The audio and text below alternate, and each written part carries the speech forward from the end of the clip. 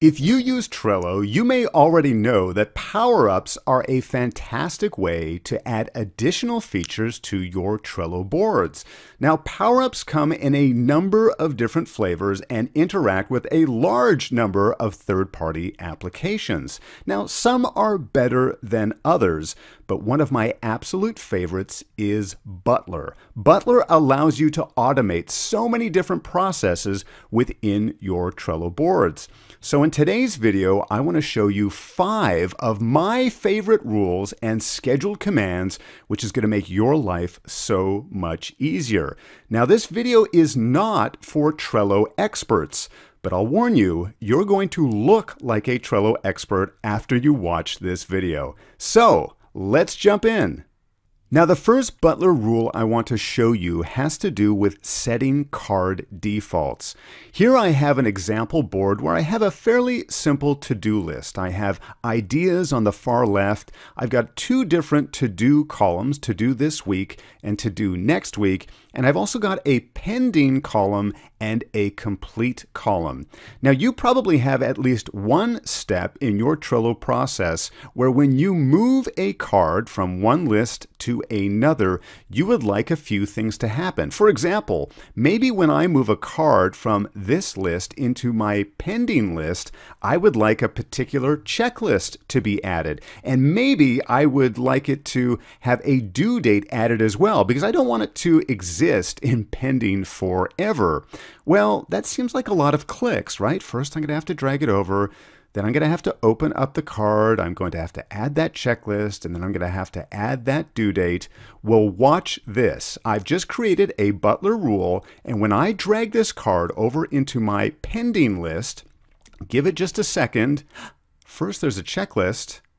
And now there's a due date exactly 2 days from today. What is going on? Well, this is the power of Butler. When you create customized rules, you can have these behaviors in play. When I open up this card, there is the due date, which is exactly 48 hours from right now. And down below, I have my follow-up checklist. These are certain things that I want to accomplish, that I want to do when any card is added to this list. So let's see how we can create this recipe within Butler. When the Butler power-up is enabled, you will have this little Butler link or icon in the top right-hand corner of your screen. By opening it up, we have a few different options. We have card buttons and board buttons, but we also have rules and we also have scheduled commands. I'm going to go over to rules and you will see this first rule that I just showed you. When a card is added to the list pending, add the follow-up checklist to the card and set the due date to 48 hours. I'm going to click on the edit button just so you can see how easy it is to set up one of these rules. All I have are 3 components. First, you need to select a trigger. And the trigger in this case is when a card is added to that particular list. Remember, I could add a trigger to any one of my lists, and they could all be unique if I wanted to. Then I've got a couple of different actions. The first is to add that follow-up checklist to the card. And I could add multiple checklists and other features. I could add other things to this card if I wanted to. And I also want to set the due date to 48 hours. And I don't have to stop here. If I scroll down, I can add even further actions to this trigger if I wanted to. But that's the rule, and that's how I can move things over and have this happen automatically. Let's see it one more time in action. I'm going to drag this card over to the pending list, and as soon as I let go, there's the checklist. There is the due date. So automated functionality with this default rule. Now, the next rule I want to show you is one of my favorites, because not only is it going to automate something within this board, it's actually going to affect an additional board. So let me set the scene for you. If you use Trello, there's probably a good chance that you are collaborating with others. For example, maybe this board is a team board where several members of your staff are managing different cards and different tasks. and you are assigning different cards to different individuals. Sometimes you may assign it to yourself, and other times perhaps others are assigning you to those particular cards. Well, one effective way of working in Trello is if you have your own personal to-do list. You can create relationships between cards. But let's see how we can have Butler automate that process for us. So let's take a look at this card here. It says write year-end marketing report. Let's say I would much rather spend more of my day in my own personal Trello to-do list rather than the team board. So I've created a Butler rule that's going to do something special. Let's say my manager comes in here and she assigns me to this particular card. She's going to select me in this case. Now, you're going to notice on the front of the card, something is going to appear. Look at that. I've got a Trello attachment. It took it just a few seconds, but let's explore what this Trello attachment means. Now, this is different than a file attachment, such as a PDF or an image. What it's done is actually created a link to my own personal task and project list. So now I've created a link between these two cards. I'm going to click on this to go to that board. And look at this. At the top of my to-do list, I have the exact same card. Now I can come in here with my own personal projects and work on this task. I don't have to be notified by anyone. Someone else made me the assignment, and now it automatically shows up in my own personal to-do list. Now, it's not a sync of the same card. It is actually a copy or a link between two cards. But when I'm finished working on this task, and I can put it into different lists, I can put it through my own process. When I'm finished, all I need to do is come back and select this connection, which will take me back to the original board, and I can mark it as complete, or I can add additional comments, whatever else that I would like. But yes, Butler even has the power of automating rules amongst more than one board. Let me just show you what this recipe looks like. Again, it's under Rules, and I'm going to select the Edit button here. The trigger in this case is when I am added to a card, and the actions are as followed. Copy the card to the top of this particular to-do list, this particular list within this particular board. And on top of that, link those cards together. So another very powerful rule from Butler.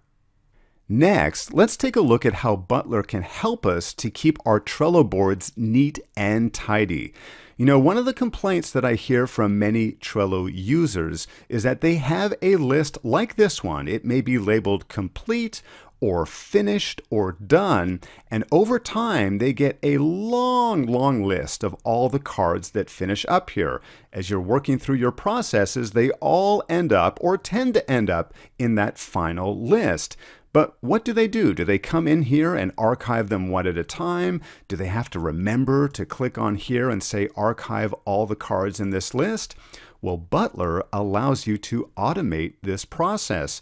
Not too long ago, this particular list was quite lengthy, but something happened that Butler did on my behalf, and that was a scheduled task. So here I'm going to select scheduled, and I'm going to select calendar, and here you can see I have an automated task.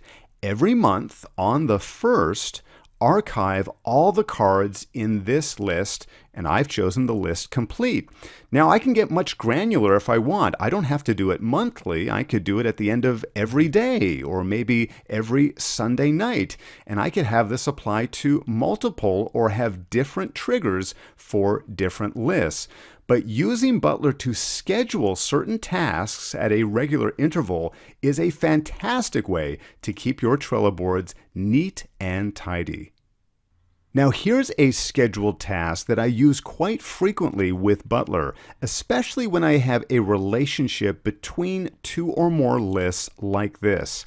Here you see I have a to-do this week, but I also have a to-do next week. In my this week list, these are all of the tasks that I want to be focusing on right now. However, things that appear in my next week list will have to be moved over to this list. And of course, that's going to be some type of manual process. Or is it? Not with the help of Butler. Let's open up Butler and I'll show you what I have set up. Now this is a scheduled due date command because I'm basing it on a day of the week, or perhaps it could be a day of the month. So if we look at the trigger, in this case, the trigger is on the Sunday before a card is due. This is the action I want to take place. Move the card to the top of this list. And in this case, it's my to-do this week. So if we go back to my Trello board, here you can see these 3 cards. Actually, this coming Sunday is going to be the last Sunday before their due date. So I know on Sunday, all 3 of these cards are going to automatically move into my this week column, which is exactly what I want to happen. Now, if I have other cards in this list which are due much further out in the future, the same rule is going to apply, but it's only going to look if that due date is with that very next Sunday. So if I have something out in July or a few weeks out, it's going to remain in my next week, or maybe this is listed as my future to-do list. Only the things that are in that coming week are going to be moved over to this list. So another powerful way of using automation within Butler. Now, the last Butler tip I want to share with you just might make you look like the hero of your team.